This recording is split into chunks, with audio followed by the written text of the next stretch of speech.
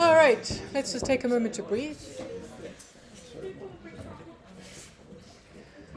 All right, so sit comfortably. Pens and pencils down. If your phone is looking at you, flip it over. Oh, don't go. Sorry, I'll be right back. It's fine. Sit up a little bit straighter than you would normally to get some nice, notionally fresh air into your lungs. Close your eyes if you feel comfortable. Otherwise, just look somewhere peaceful. And take a moment to arrive. So just start listening to the sounds around.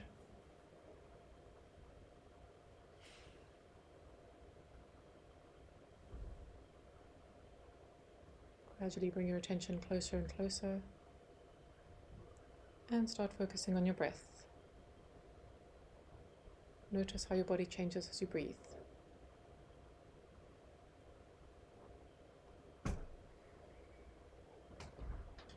Notice that as you breathe in, the air is cool. As you breathe out, your chest and your belly expand and relax.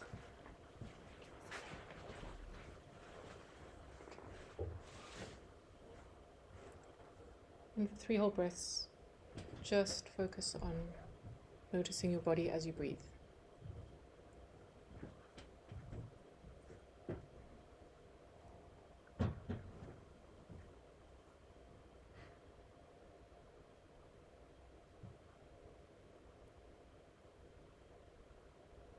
And if your mind has wandered off, that's okay. Minds do that. Notice where it went and then bring it back.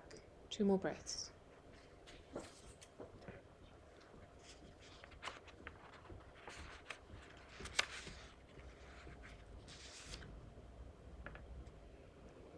One more breath, just breathe.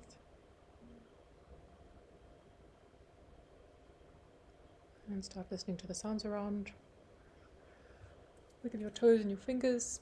Give a stretch. Give a yawn if you need to. And open your eyes.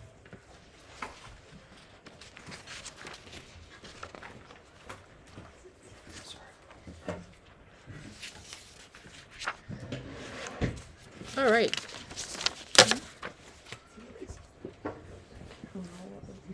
So a lot of what we've done is immediately applicable to talking about triple integrals. The thing that is slightly trickier with triple integrals, so remember with double integrals, we spent a lot of time drawing the domain in the xy plane, and that's been quite straightforward. But when you're doing a triple integral, you're actually integrating over a volume. So that's harder to draw. And in fact, most times we don't really do that because it's just too painful. So for me, at least, triple integrals end up being a much more mechanical kind of process. I mean, sometimes I will draw cross sections to help me sort of visualize the space, but it becomes more mechanical. But it is basically we're doing the same thing. So we're going to be integrating. So now we've got some function of x, y, z. So it takes in a point and spits out a number. And we're integrating it over a little volume, which is given by dx, dy, dz. So we're going from integrating over a little square like that to integrating over a little cube.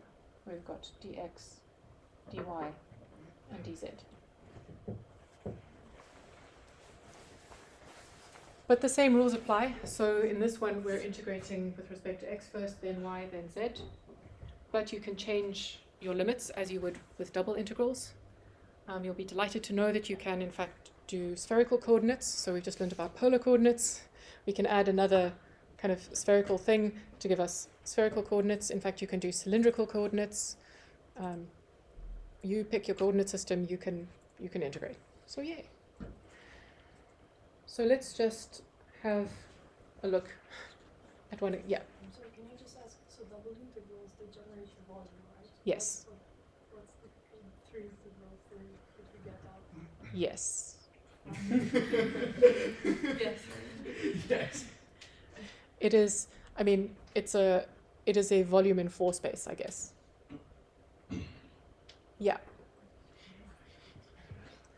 Sorry. A volume in 4 space. I mean, it's a, yeah, I mean, if you, I mean, you can think of a kind of a generalized idea of volume as in one dimension, volume is a length. In 2 dimensions, it's an area. In 3 dimensions, it's the volume. In 4 dimensions, it's the 4-dimensional thing. I'll have to do just. I wouldn't stress too much about it. The point is to be able to do these things. Thank you. Okay, so let's give it a go. Okay, so here we have rectangular boxes we can totally draw. Okay, so this is fine. We can draw this one. So we're going to integrate this function. So note it as a function of x, y, and z. So z is no longer our dependent thing. Z is one of our coordinates. And here's our rectangular box. Let's give it a sketch.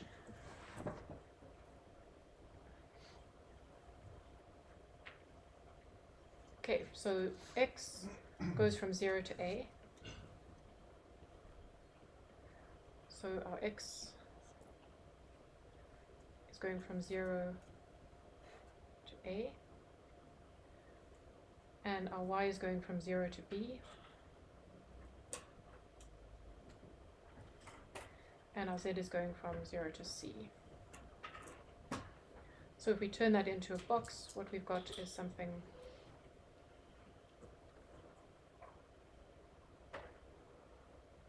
like that. So that is the volume, and what we're really doing is we want to sum up the value of that function at each of the points in the box. So that is really what we're doing when we take the integral. So we can put this all together.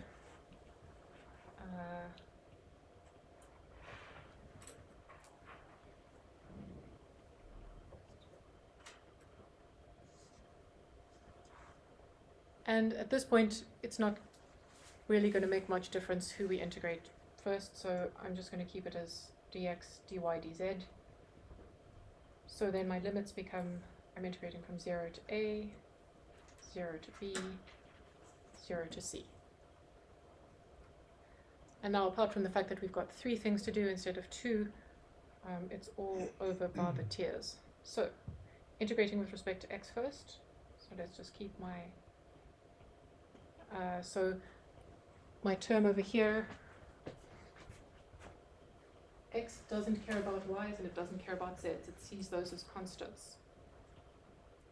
So this is where it's worth kind of making a note for yourself. So if I integrate x times a constant, what do I get?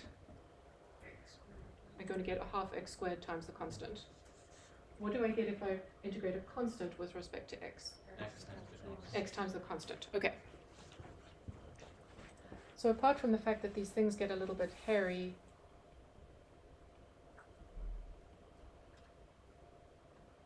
so I'm integrating that from 0 to a. And if I plug those in, yay, the 0 is great. It takes care of 2 of the terms, so I'm going to get half a squared y squared plus a z cubed.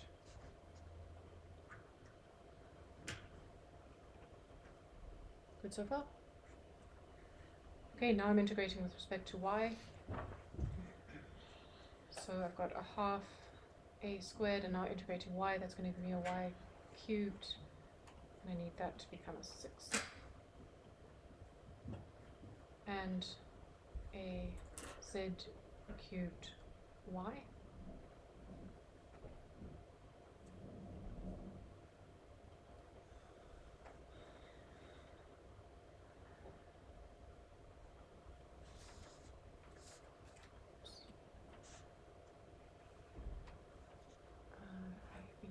Z cubed.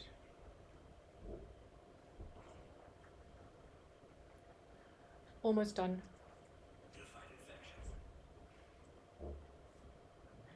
And if you finish that up,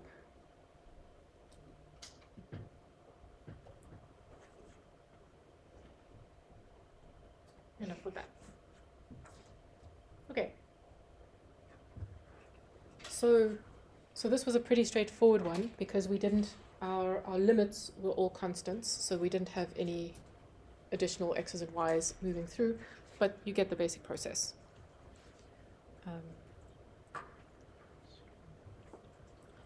Any questions? So again, once you're feeling comfortable with double integrals, I think you'll find that moving on to triple integrals isn't really that big a deal.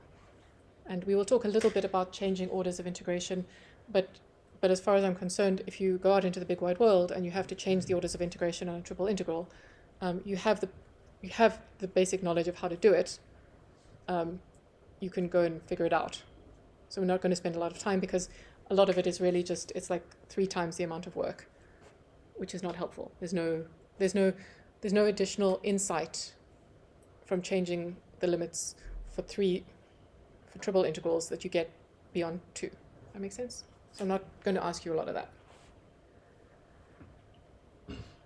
Okay, in fact, that's all I'm really going to say about triple integrals. So you will do some in the tutorials, but I would never ask you to draw anything other than a cube. Okay, I'm not going to ask you to draw some complicated thing in a test or exam.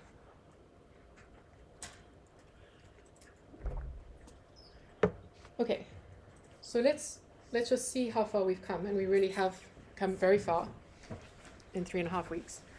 So we started out by looking at vector-valued functions of one variable. So that was where we were looking at, for example, mapping the motion of something in 3-dimensional space. So there you were putting in a single number, you're putting in a scalar, but you were getting out a vector.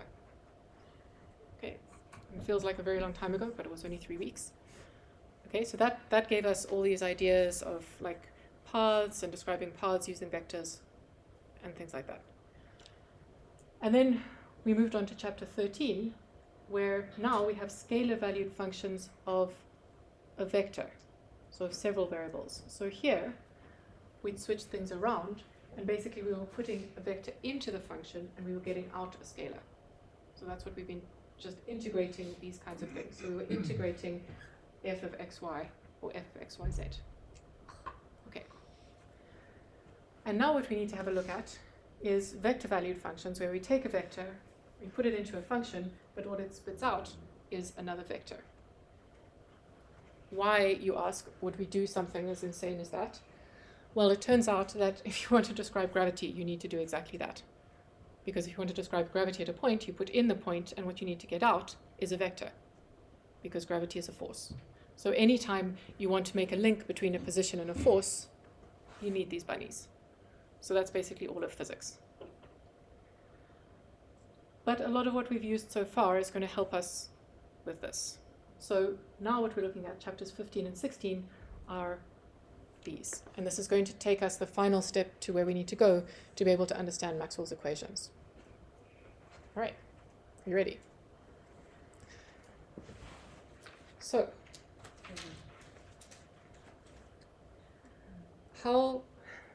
it's been getting increasingly difficult to visualize functions as we go along. 3 dimensions is about what we can do. And now I've just said I've got a function where I put in a vector and I get out a vector. Like what even? So the way that we visualize these things, so a function whose domain and range are both vectors, in this case R3, is called a vector field. For anyone who's studied other branches of maths where you've learned about fields, it's not the same field. So it's a completely different field. Okay, I think I read somewhere that it's called a field because basically if you plot these things as vectors, it kind of looks like maybe a field of like wheat and stuff, but that might just be apocryphal. Okay, so we're putting in a vector, getting out a vector. The only way that we can usefully plot this is in some ways to look at various points that we're interested in and plot the vector at that point that we get. So for example, if I look at my function f of xyz, which is, so I put in an xyz and it spits out a vector that looks like that. What do those vectors look like? Well, if I look at the point 0, where am I? Okay, I might have got the axis slightly wrong, but if I look at the point 0, 0, there's nothing. As I move out along the x-axis, I'm getting little vectors pointing along the x-axis. Anywhere else, I've got a vector that's pointing in the xyz direction that is proportional to where I am. So the further away I get, the longer my vector is. Okay, don't stress too much about it. It was just to give you kind of an idea of what a vector field looks like. And we usefully we split our vector field up. It's not super useful having it written as f of x, y, z. We split it up into the x, y, and z components. And each component has a coefficient which is itself a function of probably the 3 variables. Okay, so each one of these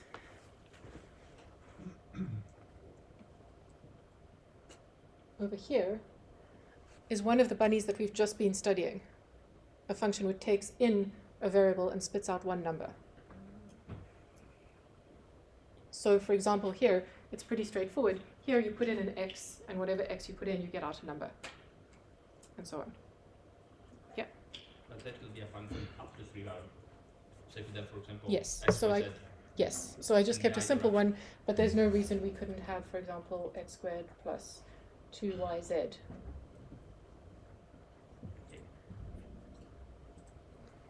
Yeah. Okay.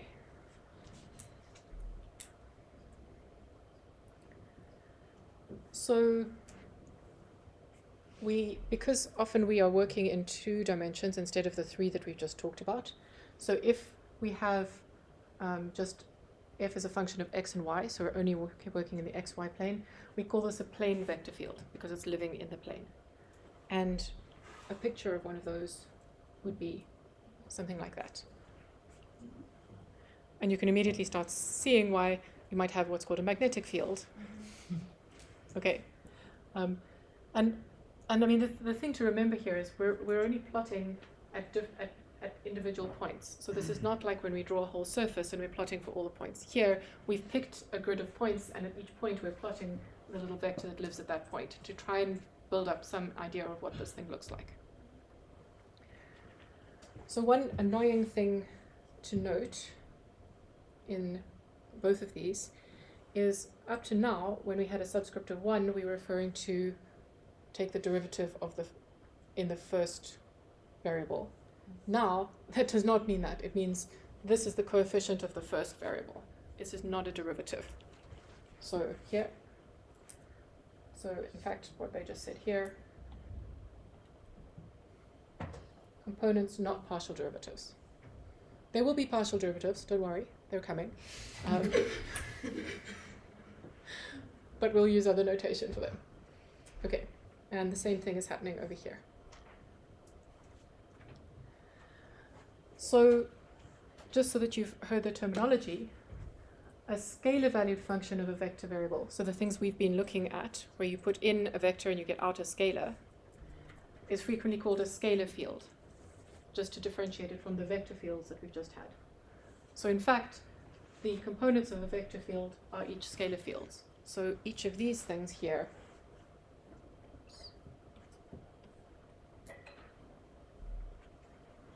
is a scalar field. And I don't know why they call it a field, but they do. But the key thing is it's a scalar. So you put in a vector, you get out a scalar. Yeah?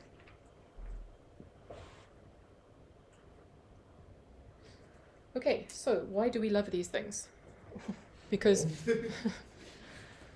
I mean, apart from the fact that clearly they're awesome, they turn out to be really, really useful.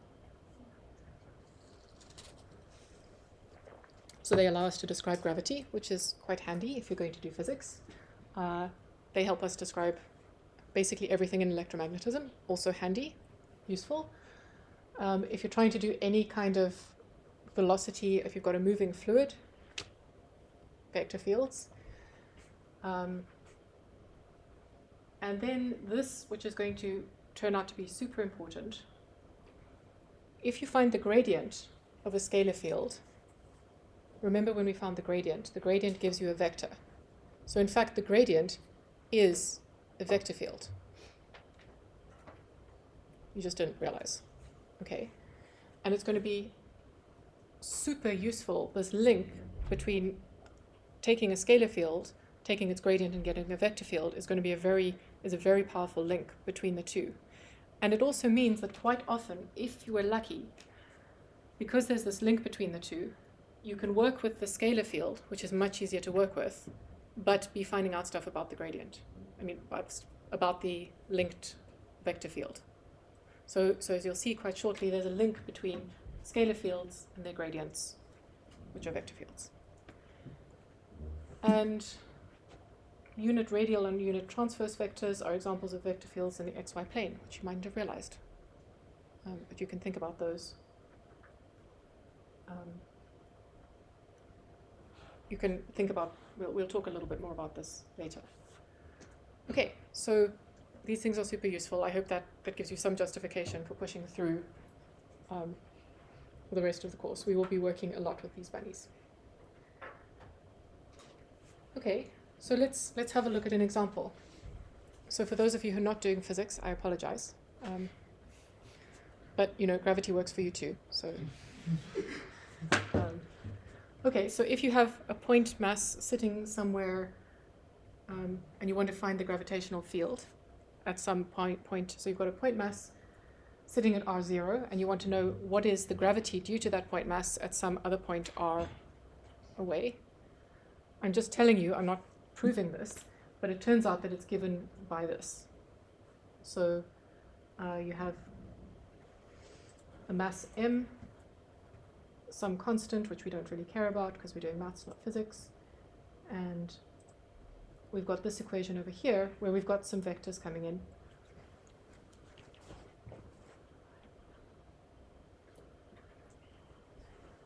So notice that everything over here gives us a scalar. That's just kind of a scaling function. And this over here will give us a vector. So overall, we have a scaled vector here. All right. And the question that you might ask is, what does this look like? Well, let's just look in the plane. So here is I put my point mass over here, and I want to know what is the force that I experience if I'm over here. Well, it's that much. It's pulling me towards there. But notice that the further away that I get from my point, it's getting smaller, which is what we all experience with gravity. Okay, so this looks like it's not inconceivable.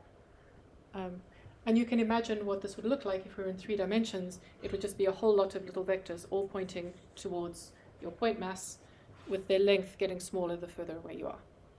Okay, so at least plausible.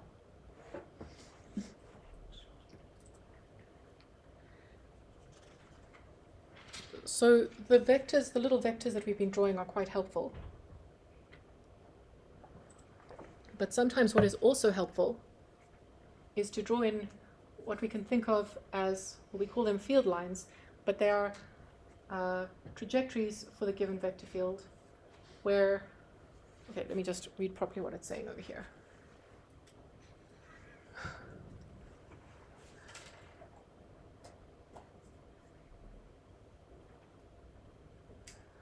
So essentially what we want to do is, instead of just drawing our little vectors, we're thinking about what would happen. So think about this now as a velocity. So this is showing, the vectors are showing the velocity of some fluid.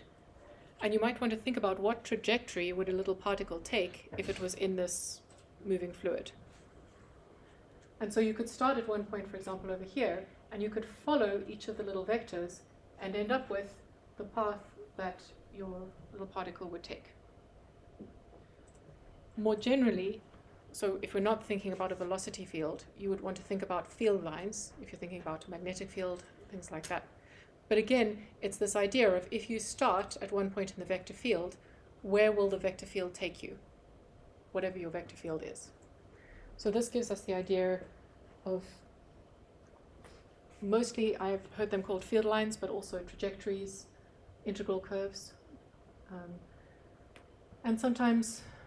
in a force field, you would think of them as your lines of force. Okay, so that's just a kind of a little bit of background. I'm not going to go into a huge amount of detail here. So our field lines don't depend on the magnitude, only the direction. So if you're thinking about a little particle that's bobbing along due to a field, we're just saying what path does it follow, not how fast it's going. So we're just thinking about the direction. And we can actually use what we know about parametric equations. So if our field line, which is a line in three-dimensional space, so we can have a parametric equation for it, then its tangent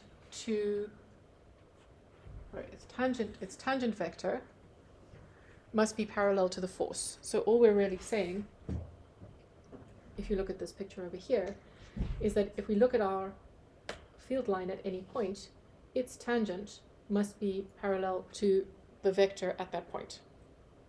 Nothing particularly crazy.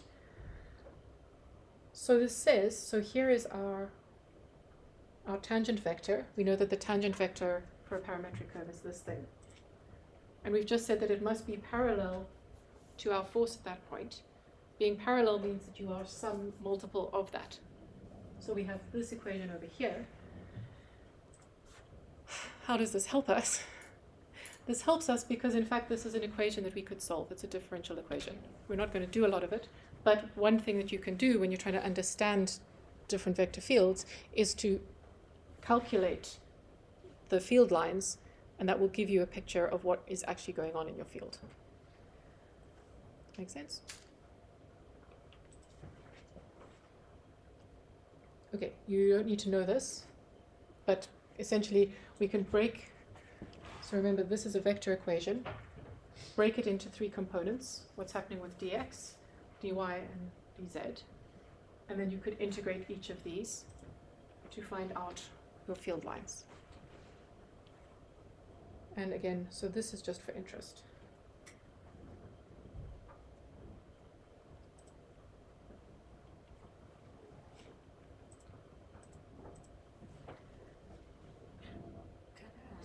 Yeah. So basically, this in a real life example is saying that the velocity is in the same direction as the force. Mm-hmm. Okay. Yep. Yep. Okay, just so that you have an idea of where we head from here, we will talk a little bit about the vector field in polar coordinates, because the example that we've just seen over here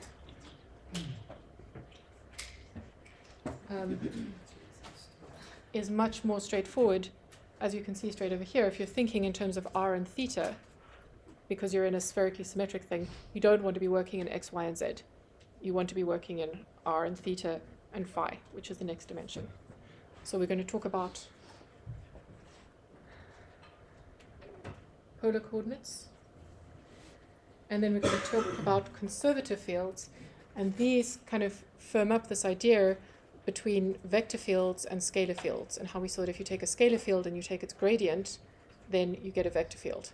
And this makes a very important link for the kinds of things we want to work with. All right, good job, everybody.